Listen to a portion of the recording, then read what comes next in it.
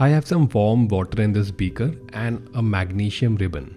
I'll place this magnesium ribbon inside the water and I want to see what happens.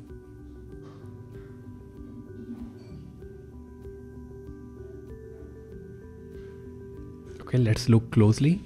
So do we see a reaction happening? How can we say? Well, if we look closely on the magnesium ribbon, we can see some bubbles being formed on the ribbon itself, right? And if you look closer, you will also see some bubbles rising up.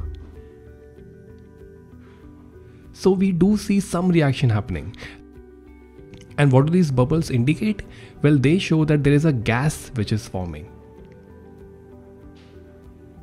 Turns out when magnesium reacts with hot or warm water, there is a reaction, there is a chemical reaction which happens. The gas that is released is hydrogen gas and also magnesium hydroxide forms.